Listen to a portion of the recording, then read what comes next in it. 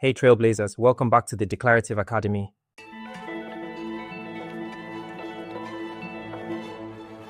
Today we're getting practical with something every Salesforce admin should know: how to build an approval process.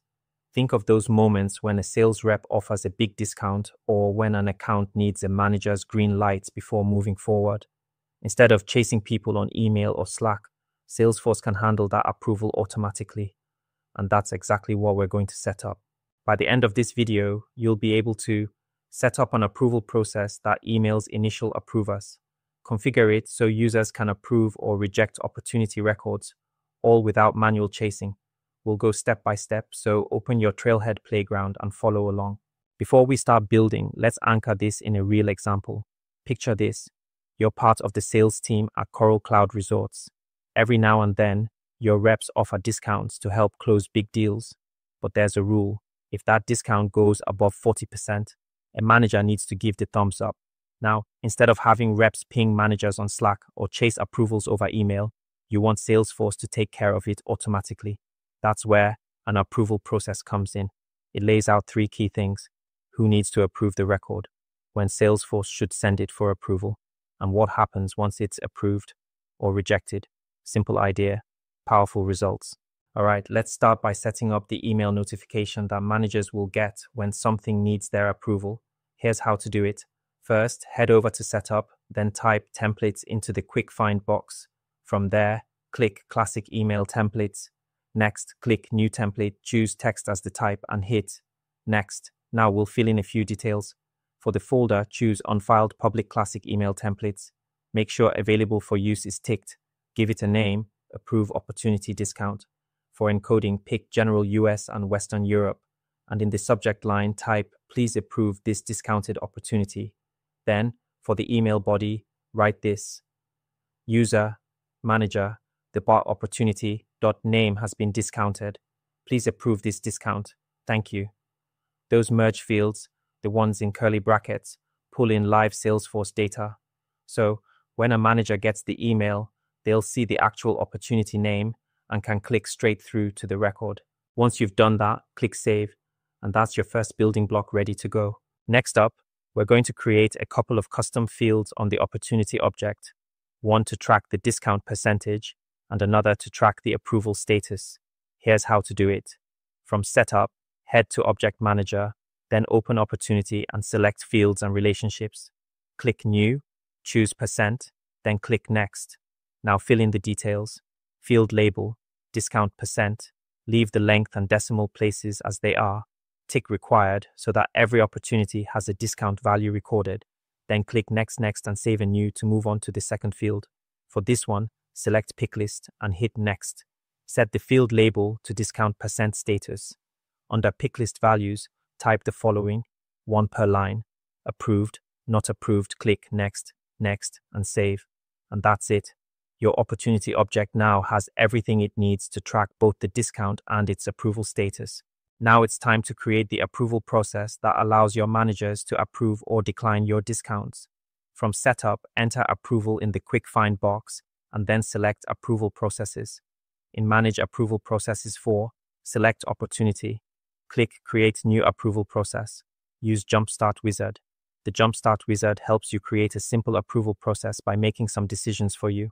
Now configure the approval process. Name, Approve Opportunity Discount. Approval Assignment Email Template, Approve Opportunity Discount.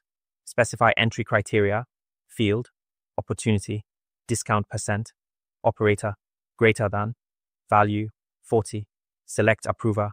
Let the submitter choose the approver manually. Save the approval process. Click View Approval Process, Detail page. Under Final Approval Actions, click Add New, Field Update, and configure it with these values: name, approved, field to update, discount % status, a specific value, approved. Click Save. Under Final Rejection Actions, click Add New, Field Update, and configure it with these values: name, not approved, field to update, discount % status, a specific value, not approved. Click Save. Once both actions are in place, hit Activate to make the process live. And that's it. You've just built a fully working approval process in Salesforce. Now let's make sure your users can actually trigger the approval process themselves. Here's how to set it up. Go to Setup, then open Object Manager and select Opportunity. From there, choose Page Layouts. Open the opportunity layout you want to edit. At the top of the editor, click on Buttons. Find the Submit for Approval button and drag it into the Standard Buttons section. When that's done, click Save. That's all you need to do. Your users can now submit opportunities for approval with a single click directly from the record page. A quick tip before we move on. If your organization uses dynamic actions on a Lightning record page, you should add the Submit for Approval action in the Highlights panel instead. That way, it stays visible and easy to use in the modern Lightning layout. But what if users forget to click that Submit for Approval button? That's where Flow Builder comes in. With Flow, you can set things up so Salesforce does the work automatically. You'd build a record-triggered flow that runs whenever an opportunity is edited. The flow checks the discount % field, and if it's greater than 40, it automatically kicks off the Submit for Approval action. No clicks, no reminders. Salesforce just takes care of it.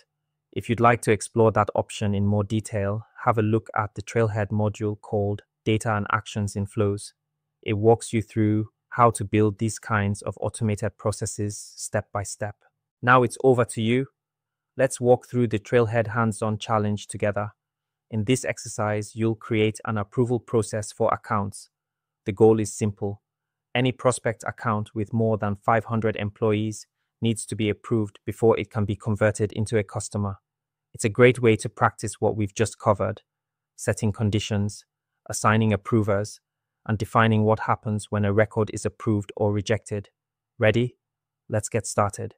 All right, let's take this one step at a time. First, go to Setup, then open Object Manager and select Account. From there, click Fields and Relationships. Check that the type pick list includes the values Prospect, Customer, and Pending. If any of those are missing, add them now so we can use them later in the process. Next, still in Setup, search for Approval Processes in the Quick Find box. When the page opens, choose Account under the section that says Manage Approval Processes for. Click Create New, then select Use Jumpstart Wizard. Now you can fill in the setup details. For the name, type Approve New Account. The unique name will fill automatically as Approve New Account. For the approval assignment email template, you can pick any one that is available. Now set the entry criteria. Choose account type equals prospect and account employees greater than 500. For the approver, select automatically assigned to yourself. Next, add an initial submission action. Give it the name, account type to pending. Choose to update the type field and set the new value to pending. Then add a final approval action. Call it account type to customer.